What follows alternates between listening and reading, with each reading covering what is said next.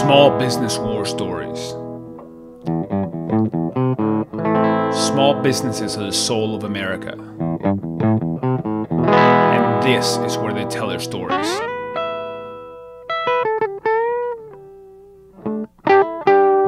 I am your host, Pablo Fuentes. Hey, lovers of small businesses and good stories in general. Welcome to episode 121 of Small Business War Stories. And today I had a really cool interview with a guy named Patch Rubin, who is a guitar maker. He makes guitars in Taos, New Mexico.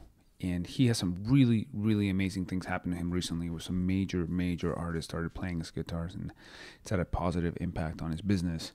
But there's basically, why is it that getting part of his finger chopped off was a turning point for the better in Patch's life and Patch's career? And how is it that Thom Yorke of Radiohead and Billie Armstrong of Greenday, and also the great, big, amazing mystery artist that I will not name in the introduction, but you will find out in the episode, that recently started playing Patch's guitar. How is it that all these big artists are, why is it that they love his guitar? And what is it about the way that Patch is creating his instruments that is connecting with so many artists? This is a great episode. I was really excited. We talked about how we overcome setbacks, and he had a great philosophy on how to bounce back from setbacks. He's had quite a few of those, and he'll talk about them as both a touring band member as well as a craftsman and as a human being. So we had a very good candid conversation. I'm really excited for you to check out this episode. Go check us out at smallbusinesswarstories.com. And without further ado, let's get into today's episode, number 121 of Small Business War Stories, with Patch Rubin of Wide Sky Guitars. And we are live today, and I am sitting in Austin, but I'm speaking remotely with my friend Patch Rubin, who is in Taos, New Mexico. And Patch is the founder and principal of Wide Sky Guitars. Welcome to the show. Thanks for having me. Yeah, it's amazing to have you. You and I have been connected. You and I connected through some mutual friends, so past guests of the show. You're friends with Matt Ike at a Mule Resonator, right? Yeah.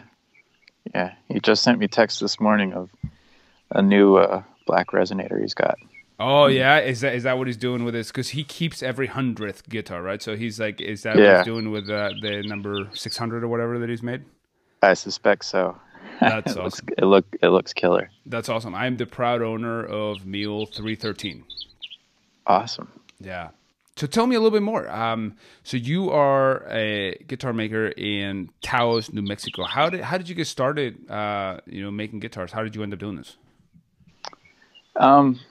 It's kind of a story in two parts. Way back when I was about 19, I was a guitar tech in LA for a place called Brower Studio Rentals that rented out guitars and amps to studios. And this was back in the early 90s when, studios were really a much bigger thing then.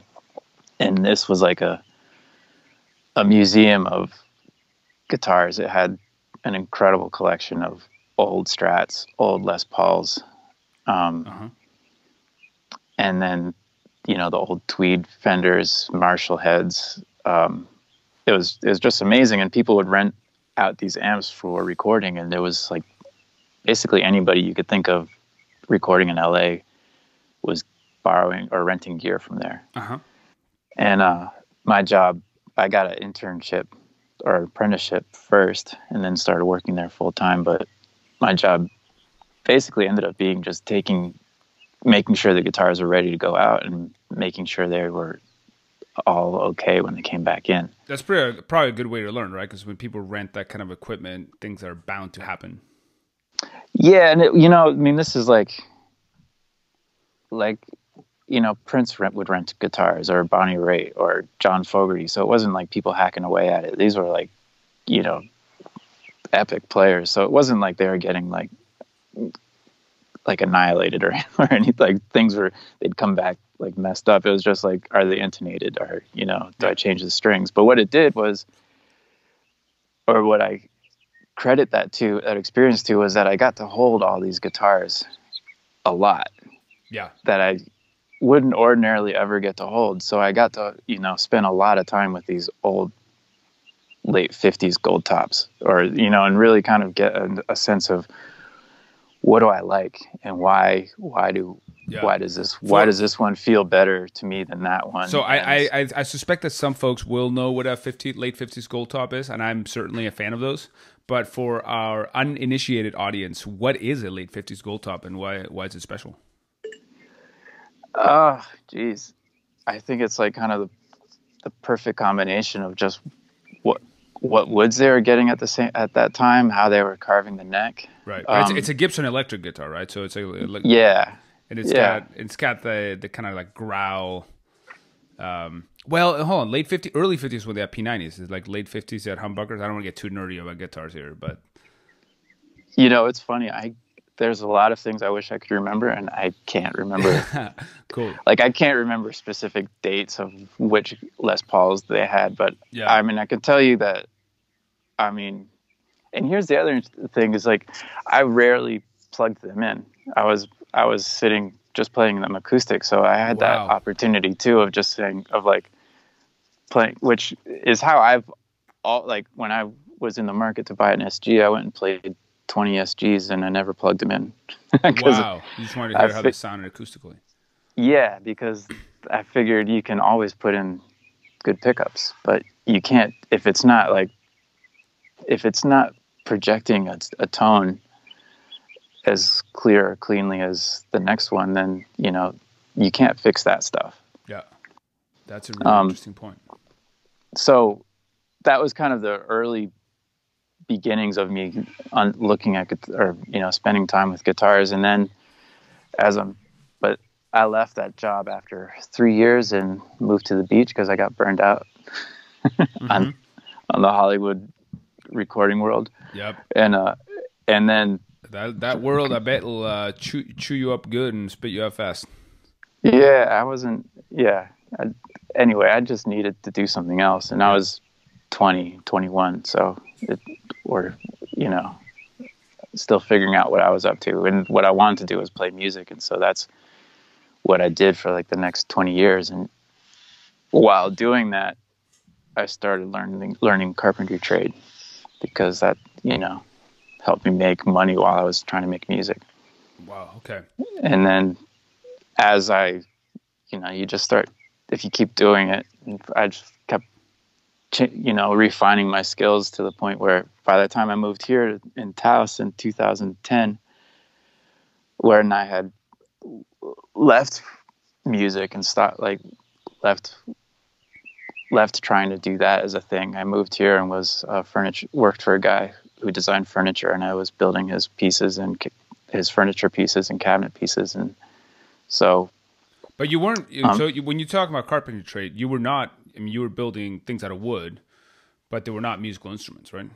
No. Yeah. It was all like, I did everything from foundation to the finish of a house is kind of how I call it. It was all. Wow. So what's fascinating about that is that now you're a successful, guitar maker, and we'll talk about it. We'll get to that in a second here. But really, it reminds me a little bit. Steve Jobs has a great graduation speech at Stanford University. I want to say it's 2005, but I may be butchering that. But in any case, sometime about 10 or so, 15 years ago.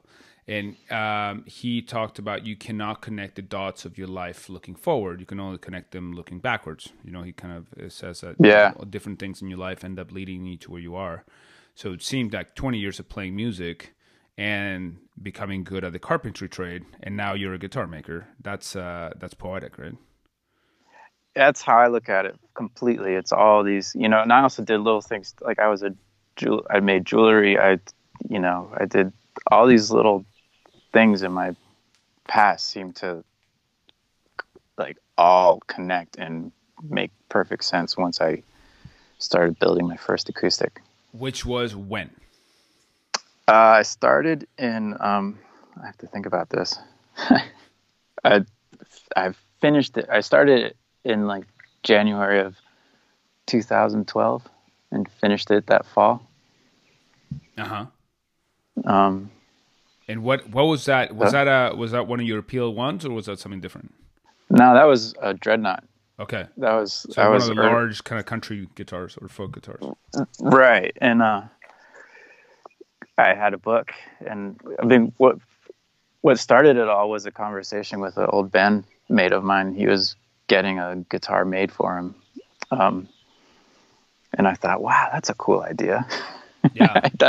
And that re-sparked this thing of like, you know, I've always wanted to do that. And I work in I was working out of a shop that my boss had, and he had all the tools that I could do it in. And he would leave for Santa Fe like in the middle of the week for a night, and then the weekends to go see his girlfriend. Yeah. So he'd be gone for, and I could stay in the shop. And so I'd stay late after work and start, work on building this guitar, trying to figure it out.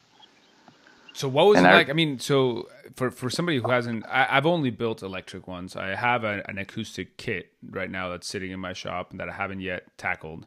What is it like to build your first? I mean, if you had woodworking skills, I guess that helps quite a bit. But I mean, was that a daunting thing? Did you make a lot of mistakes? Did it come out pretty good? What was your experience? Yeah, I made a lot of mistakes, but nothing too. I mean, I still have it. Oh wow! And I was really I mean, the mistakes were more like, let's see, it's just more in like, it was hard to figure out all these things from reading books and watching videos. Like it took me a month to figure out how to attach the neck. Yeah, for sure. Just thinking, is that how you do it? And I guess I went about it methodically, because there wasn't like I had to ditch the fretboard, or I had to do, I didn't have to like throw away anything. I ended up with a guitar I was happy with. Awesome.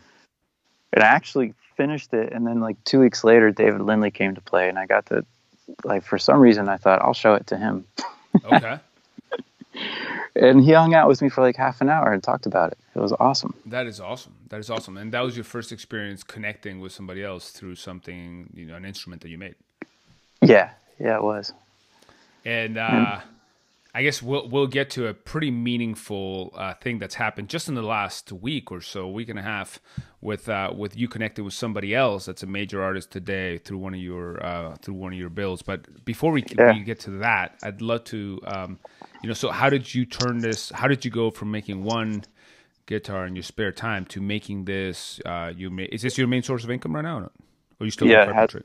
No, it's been my main thing for almost 2 years now. Wow. So how was that transition? So that's something that we talk a lot about on the show, and a lot of people, past guests and listeners, talk about that transition. How do you go from having something that you do that you love to do on the side to making that your main thing? Well, I did it on my free time. It's all I did. And it took me as soon as I finished one, I started another. And that took me another like 8 months to finish. And I was just kind of hooked. I just kept on making them. But that actually, the really powerful thing you just said is, in your free time, that is all you did. Meaning, like, you were not watching TV, you were passing it and going out, drinking with your friends and whatever. And you were just like, whenever you were not quote unquote working, making the, your regular paycheck, you were building a guitar. That's exactly true. I mean, I spent every evening watching YouTubes or reading forums, or, I just kind of immersed myself in it. That's amazing. Because there isn't, every now and then I hear of somebody around here who makes a guitar, but there wasn't like, I couldn't like go to so-and-so's shop and hang out and get the information or ask the specific questions that I had at the time. So I had to seek it out. And so that's what I did. And I mean, if you're asking how I made the transition, I just kept on making them. And at some point, somebody ordered one, and I'm still working part-time, full-time, but I'm making it on the side for somebody. And then we had a couple jobs fall through.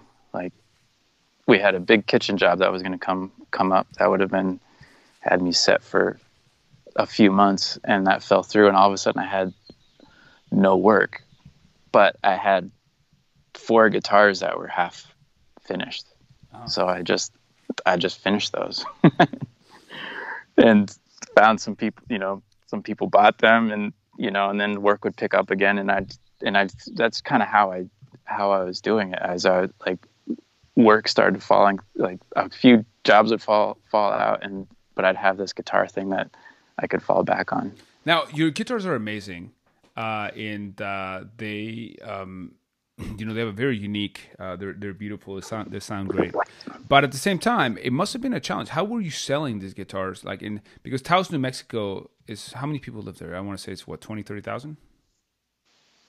It's hard to say because it's like that's what they would call the county, which is big. Oh, okay. So it's even smaller than that.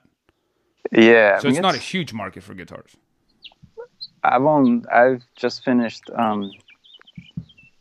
number 76, and I've only sold to 2 people here in Taos. Yeah, so that makes sense. So how were you? So you said you sold those 4. How did you find those customers? Who did you sell them to? Luckily, they were old friends. Okay. 2 went to friends I had in high school. One was a recording engineer, a friend of mine in Colorado. I'm trying to think. Oh, another one was an old friend from California. So my friends helped. They showed interest, and they helped me out early on. Okay, so your first customers were your friends, and then it built up from there. Yeah, and kind of that's in a way maybe the beauty of Facebook, of this one friend I hadn't talked to since high school, but you've connected on Facebook, and he's like, oh, I'll buy that. So wow, okay, that's awesome. So basically, so I'm just trying to piece this all together. So you have your passion for music. You played for 20 years. Before we started rolling tape, you talked about how you were into kind of more electronic music, right? Right. And then you start carpentry as a trade, and then you merge those 2 things, start building guitars in all the spare time that you have from your day job. And then the first few people who buy them are your friends. How do you go from that to then being a builder who is selling to people who don't know you? Let's see. I'm trying to think of the progression of it. The first 10 were probably in my, not immediate, just in some, even if it was a friend of a friend. So it was kind of that circle. Uh-huh. And my 9th guitar that I made was the first PL1, which is the L1 replica. Right, and L1 is an old 1930s Gibson guitar, right? Or earlier than that, yeah. Actually, that's right. That's right. They started a little bit earlier than that. And I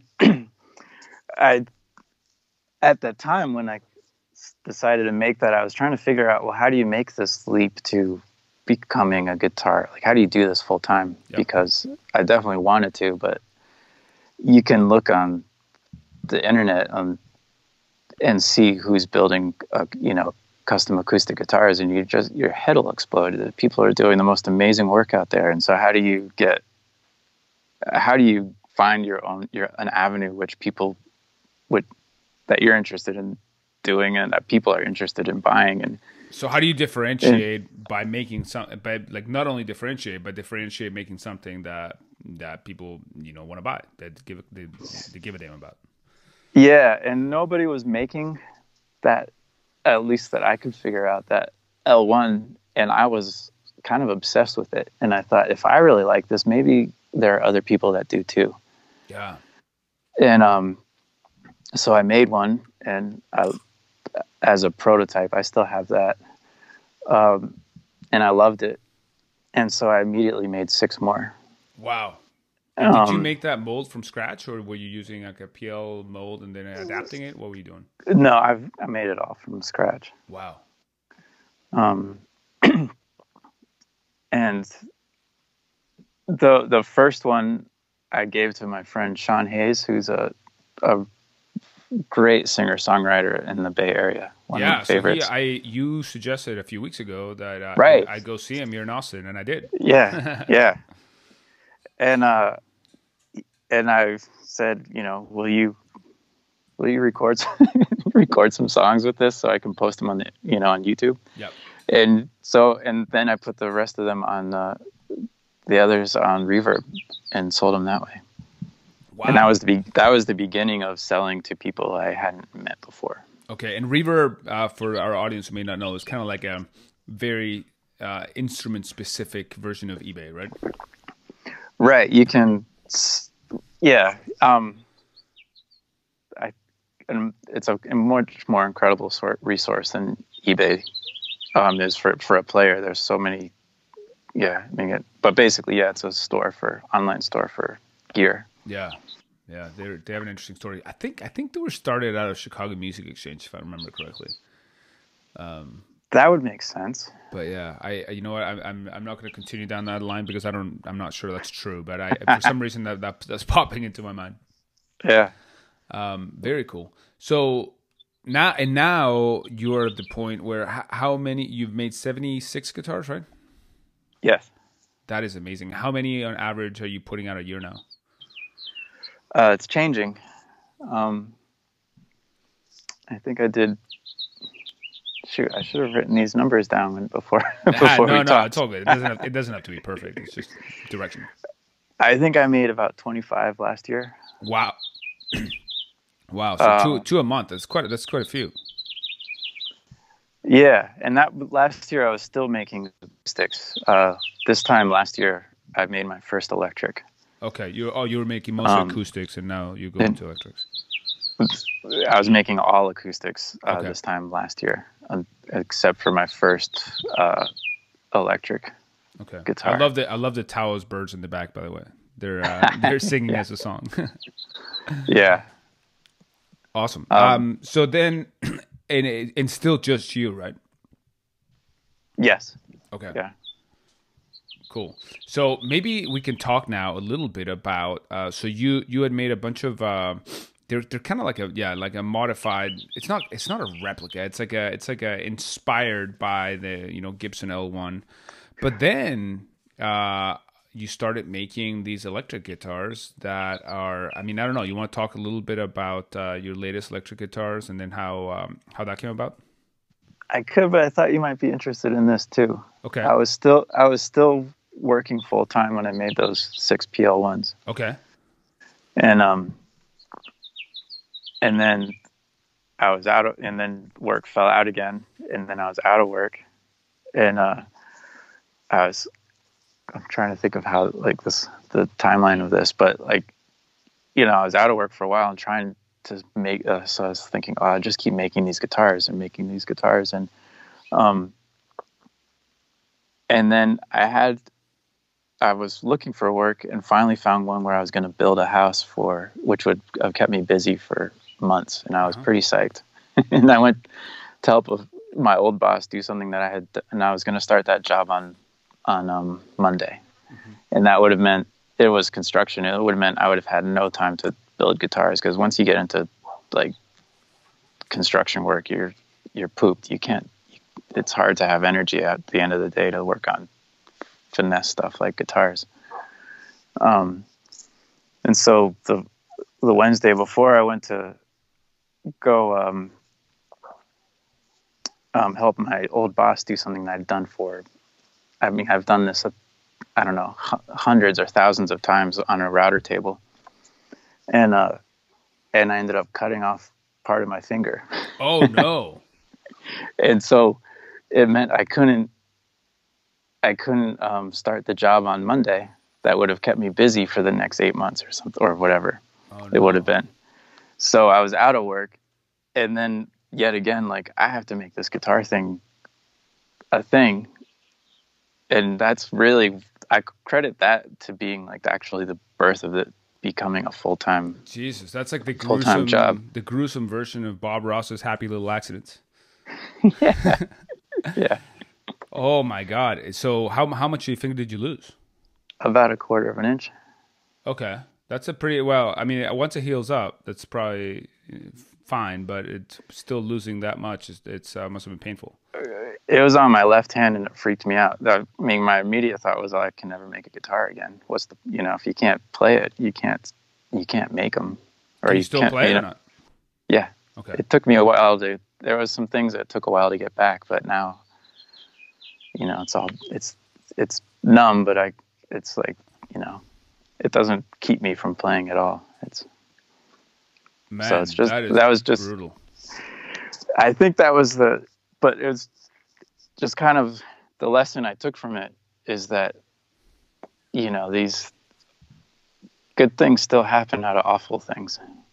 Yeah. Because it focused what I was doing, and it took me to where I'm at now. And so I definitely credit that as kind of being a major pivot point. That's for Wide Sky.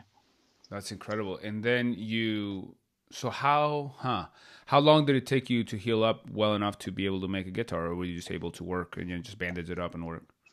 I had one on my bench that like I literally had to just put strings on and set up before I could send it off to sell, or it was sold.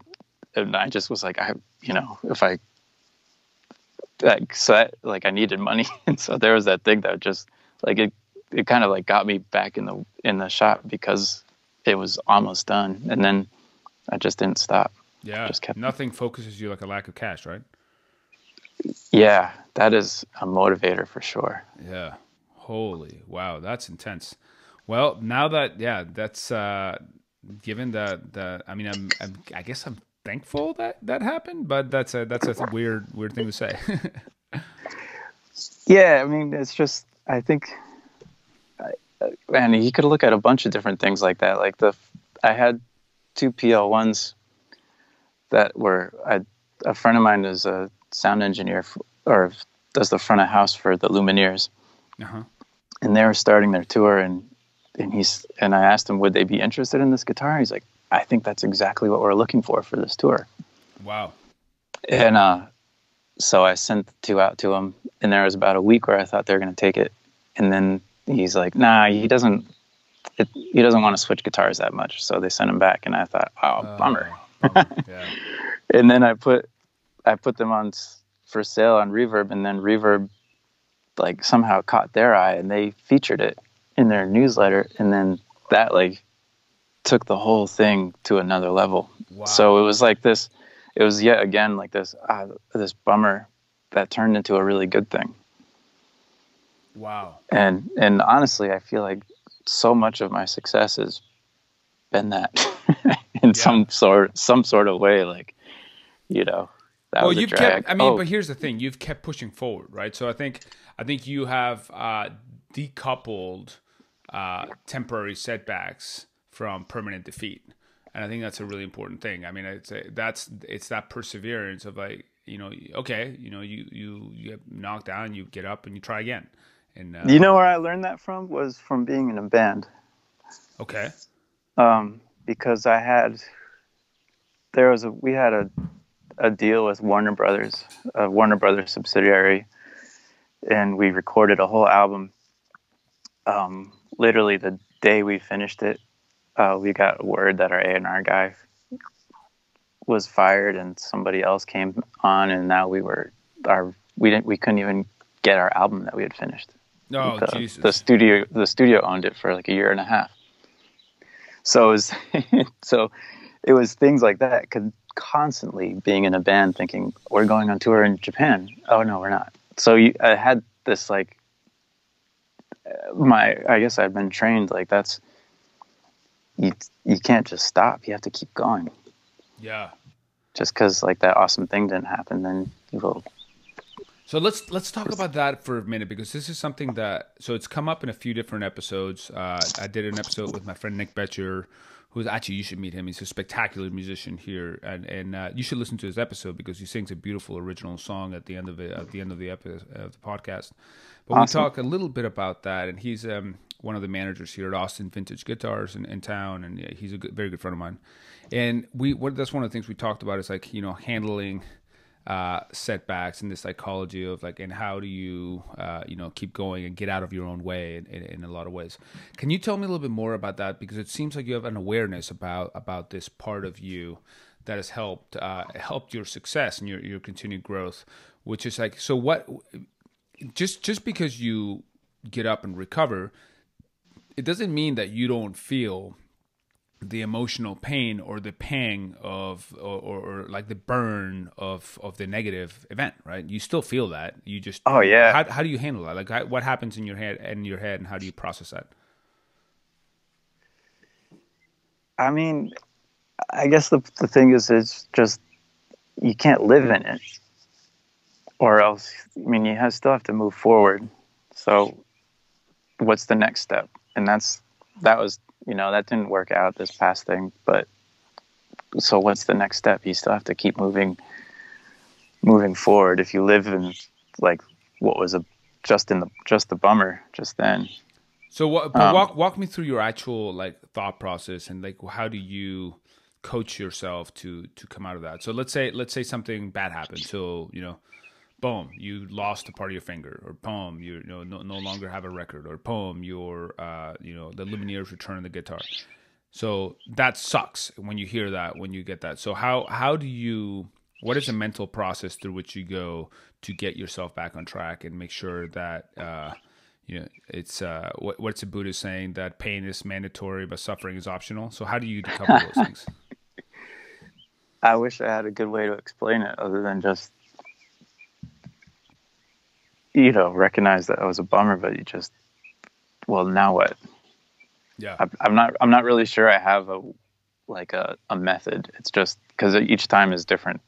Okay. There's one thing hurts more than the other, or Right. But I just think it's just put your head down and do your work. That's part of an artist friend of mine who has done amazingly well. That was one of his pieces of just something he said at one point, was just like, his thing was just to put his head down, just put your head down, focus on what you do. And at some point it's kind of, things will catch up, or it's going to work out. And just, if you're doing the work that you feel really good about. Yeah, I've seen that a lot with my music actually too, because as a relatively new artist, somebody who was writing their own music, there were definitely some major setbacks with some venues where I used to play, where I know was no longer playing, and then you keep doing your thing, and now I'm all of a sudden playing a few blues festivals and things like that, and it's always like this ebb and flow of what's helped me too is just say like, okay, just keep going. Yeah, I mean, I don't know how else to explain it. Just. Yeah. And it probably, okay, so here's something that's valuable. It probably gets easier over time, right? As long, like the recovery time, if you will, that you have today for a negative event like that is probably shorter than it was when you first heard that your album wasn't going to be out, right? Yeah, because honestly, being in the band has like brought me to that completely, because if you know how it is, or if you've tried to push your life or push music as your life, it's not easy. Yeah. And there's just countless. I mean, it actually happened the second time too with our album. We were in the studio, and the record label fell through. Like it happened. So it's happened twice to me. So it's just like, I guess I don't have this, maybe it's how I set things up. Like I don't get super, super excited about something that might happen. It's just, I think this can happen. That'd be great. But I haven't set myself up like, oh, I really hope this is the chance, or that like this opportunity comes through. Like I don't get super like, focused on like that has to happen or else it's going to be a drag. Right. So it's basically like a balance of constant optimism without putting too much of a stake in the outcome of one particular event. Maybe you might throw pessimism in there too.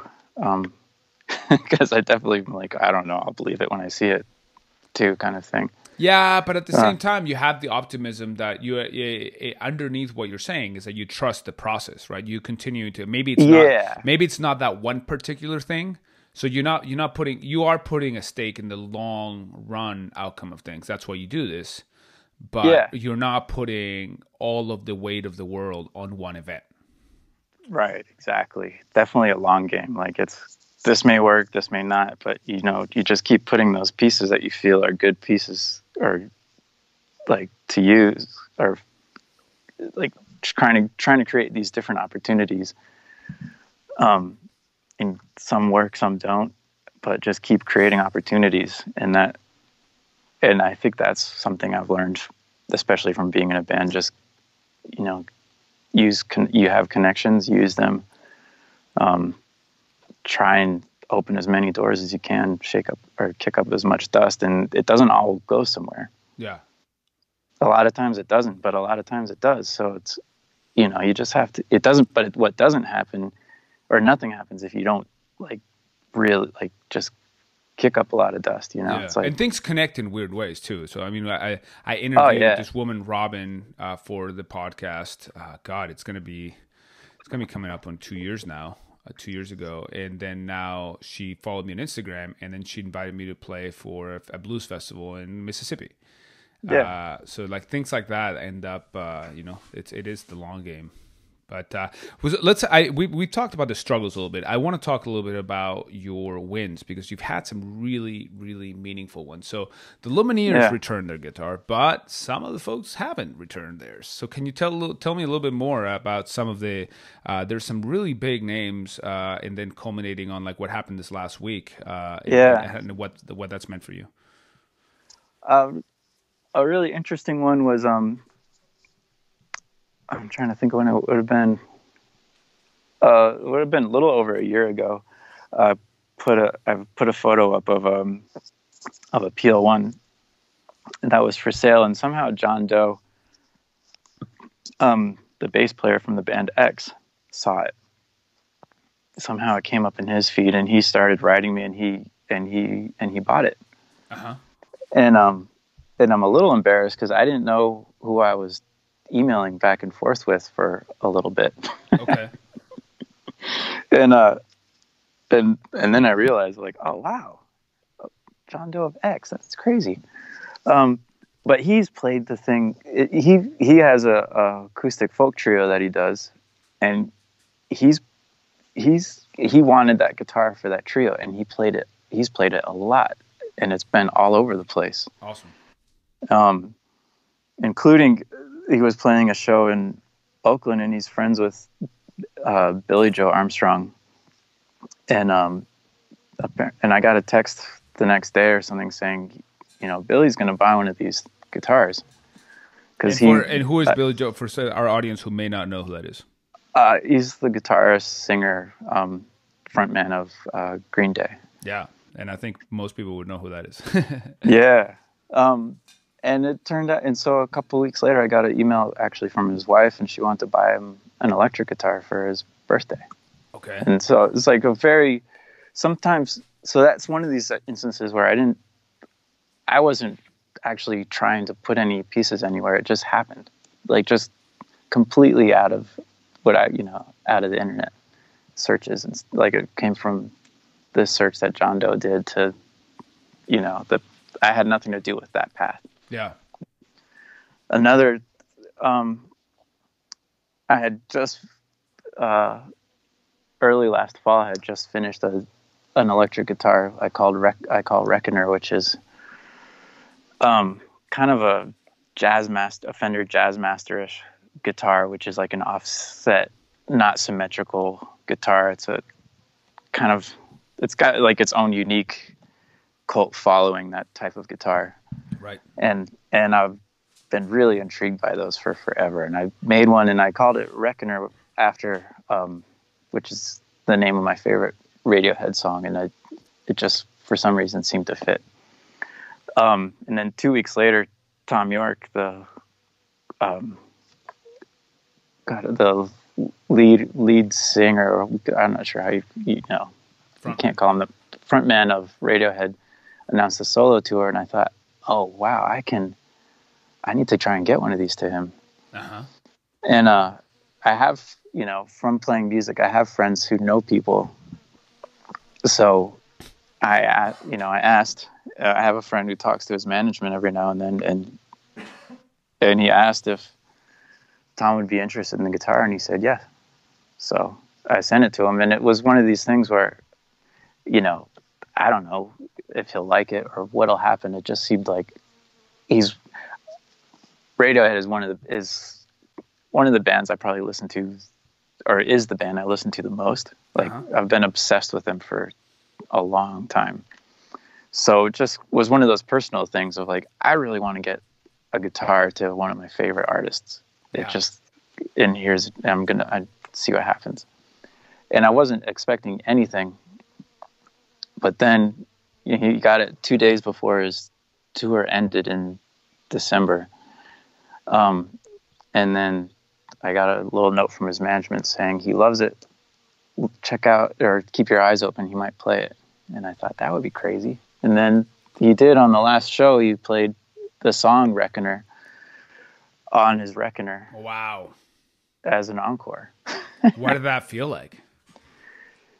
It was totally surreal. Like it took me, I don't think I slept for a couple of days. Like I couldn't really fathom the whole thing, because there was a lot of things at play there. It was like, it felt like all this work I had put into trying to get to where I am. Like for instance, it's one thing to just have a guitar and sit there on the couch and play it and think, yeah, I like it. It's a whole other thing to take it on stage and to count on it. Mm-hmm. And to actually like to stand in front of people, a sold out theater, and use that instrument. It's a different level of trust with the guitar. So to have that trust, that was definitely a turning point of thinking, wow, okay, this guy can play anything, and you didn't have to do that. There wasn't like I should play this guitar because I would be, because he gave it to me. That wasn't something you had to do. He just did. So it was, I don't know, that was amazing. Did he know that the guitar was called the Reckoner? Oh yeah. Okay. Yeah. He knew that. I mean, he wasn't playing that song in his set. Wow. That's wild. So, yeah, and something even bigger, or of a similar magnitude, just happened to you last week. What is it that happened last week that is it's been changing your life, and it's been pretty amazing? It's been, well, last Saturday, Gary Clark Jr. played in Albuquerque, and I've never gotten to hear him play live before, but I've been listening to him for a long time, and really like a lot. And this time last year, it's almost literally exactly a year ago when I put the strings on the electric guitar for the first time, the one my first electric. Uh-huh. I was listening to him nonstop, and it was like I couldn't stop listening to his music, and it was like I felt like this thing, Gary's DNA is in this thing, because it's like all I listened to while I was designing it, while I was building the jigs, while I was building the tooling to make that specific guitar, and then to the finish of it, and then I got it, and then I'm trying to do my Gary Clark Jr. wish I could riff like him kind of thing and stuff when I first have it. So when his show got announced, I thought, I've got to try and get one to him. It's so last Saturday, when he played Albuquerque, they did 5 shows, that was the first of 5. A little run until now, they're off until June. But an old drummer friend of mine who lives in Austin knows his drummer and put me in touch. And then so I got in touch with him and met him backstage, or met him after the show, and gave him the guitar, and basically told him the story of like what I just said, like how I've been listening to you a lot while making this, and it seems like you should have one. So wow, what was his reaction? he was pretty. I mean, he was pretty into it. Like it was really fun to watch him open the case and see his face, and then see him pick the thing up and hold it, and and then play the thing. Like he wasn't plugging it in. We were in the green room, and he's just playing away and talking about it, and I think it was amazing. If that had been it, that would have been perfect. But that that would have was been not just it. No, it wasn't, and that's the crazy thing. So like he said, I can't wait to plug this thing in and at sound check, and so the next sound check he did, and then he ended up playing it for 3/4 of his set for the next 4 shows. Wow. That is unbelievable. You were sending me a message the other day that your favorite pastime is now searching that hashtag on Instagram, right? Because you can see your guitar on stage.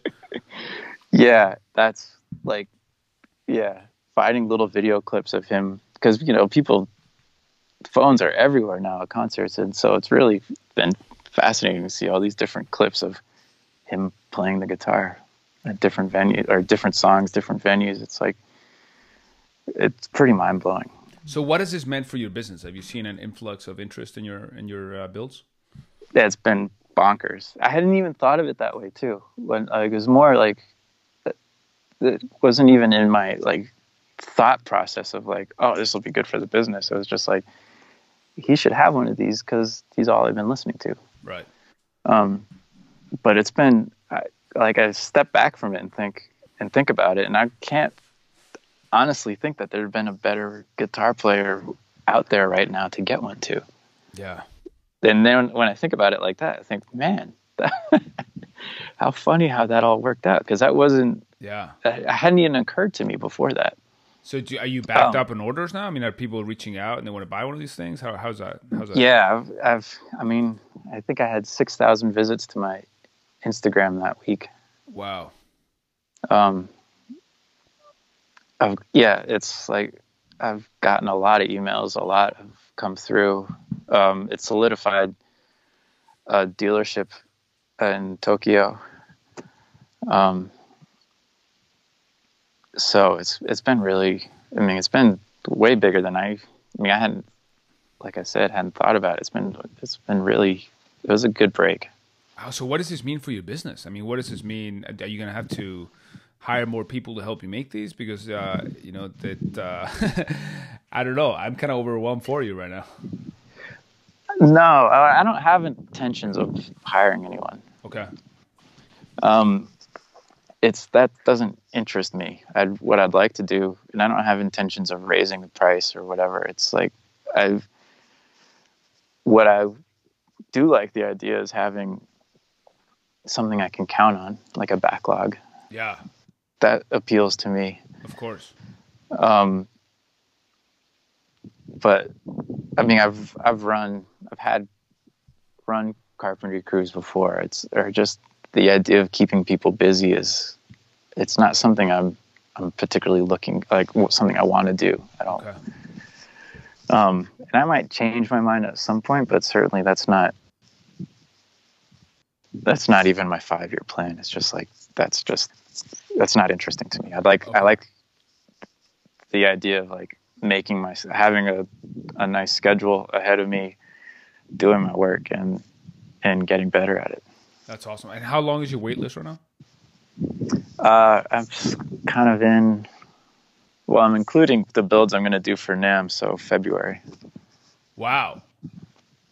You're all the way up to February. So it is now, Jesus, we're at the end of May, right? Yeah. So if I were to put in an order today, I wouldn't have a guitar until March of next year. Yeah. Wow. Probably. That is amazing. Congratulations. Thanks. And hopefully at least one of our listeners will go check out your stuff and get one. I'm certainly interested in getting one at some point in the near future. So Well, here's something, here's something I do too, is I don't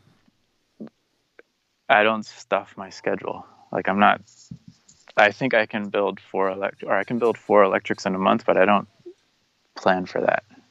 Okay. And that's something that, for whatever reason, I thought of early on, and I think that served me pretty well, is to not overschedule, or like, so that I'm not like spazzing out, like to get to get orders filled. Yeah, and also you moved to a place. I mean, Taos is beautiful.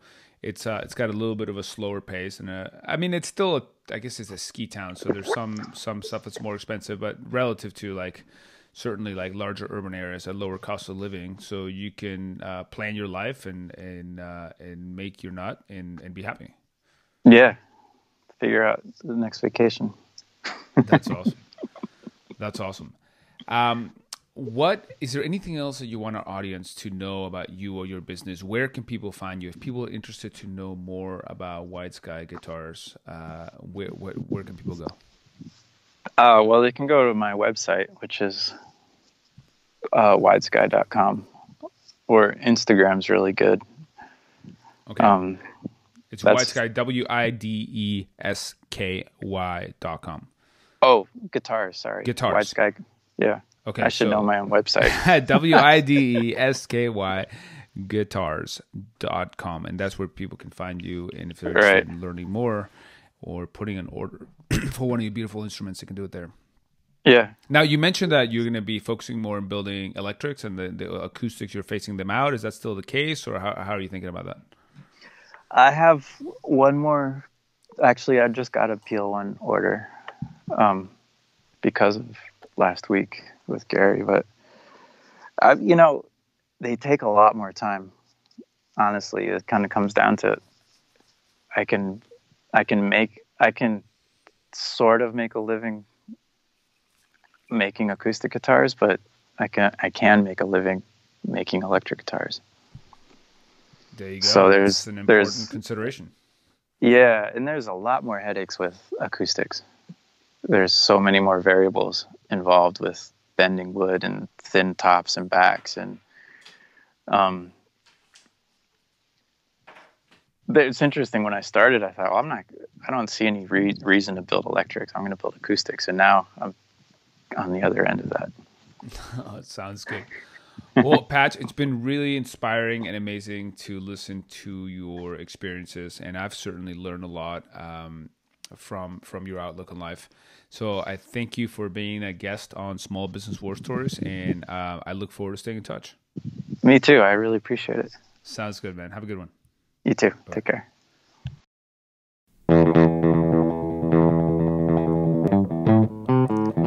Small Business War Stories. Small businesses are the soul of America. And this is where they tell their stories.